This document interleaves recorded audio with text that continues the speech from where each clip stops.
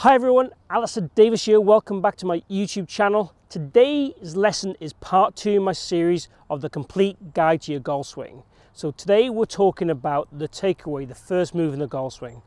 So today we're going to learn all about what makes a good takeaway and a couple of common things that I would see make things go bad.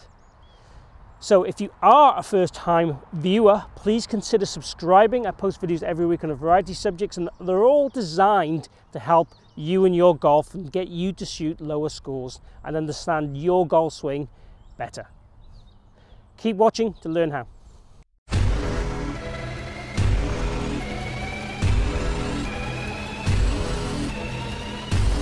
So today's lesson is all about the first move in the golf swing, how we start the golf swing, how the club and body should move back to get the club in the correct place or slot as we start to initiate the swing.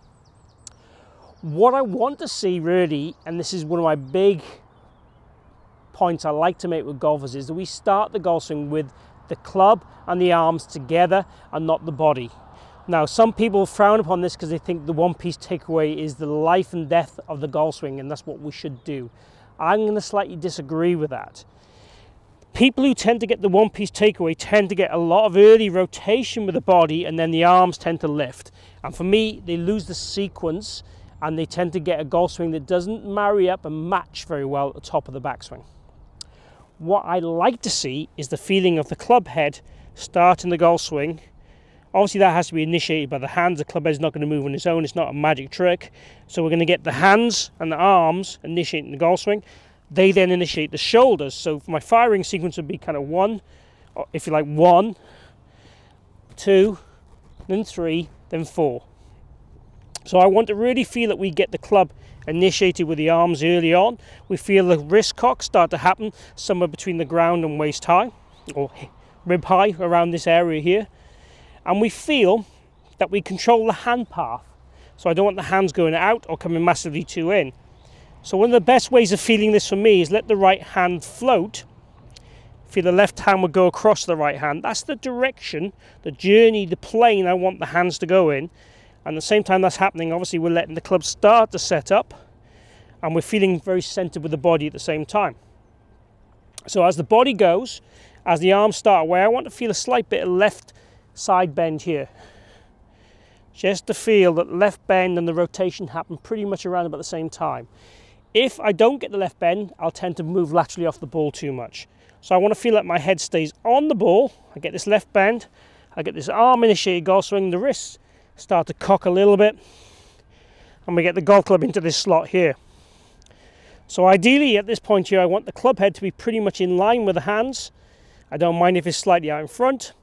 Don't like it so much if it's slightly behind. In front we can work with, we can learn from there to work to the top. And more golfers would struggle with crossing line at the top rather than laying the club off. So I want to feel that the right arm starts to soften. This is pretty subconscious for me. Again, I like to see a nice bit of width with the arms. So I'm not purposely trying to soften the arms, it just happens. But I'm really feeling that I'm trying to stay centered with that left bend and let the club start back on the correct journey. The common things we see wrong is the forearm rollers, the arm picker-uppers, and the one-piece guys. So those are things I'm trying to get you to avoid doing while staying centered and pivoting correctly. So the takeaway for me is all about giving us an opportunity to move the club from this position to the top correctly without any compensation. Now we can show you golfers that have poor takeaways that are great players, and I can show you lots of golfers and the average of them would be in a pretty good place in takeaway. So it's not a case of this is the be all and end all, but it certainly helps you to allow you to have a golf swing to function without compensation and make you the most consistent player you can be. So the feels would be just to feel that left side bend and that takeaway start or initiate with the arms. That's the take home message for me. Let's go ahead and try a shot.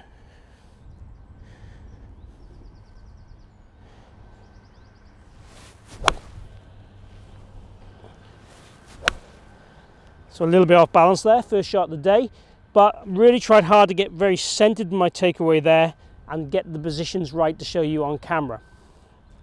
So today's lesson's all been about starting the golf swing correctly, starting it like the most average players on tour, you know, the most common traits we see with players on tour, allowing us the opportunity to swing the golf club correctly for the rest of its journey, so we don't have that point of breakdown in the takeaway.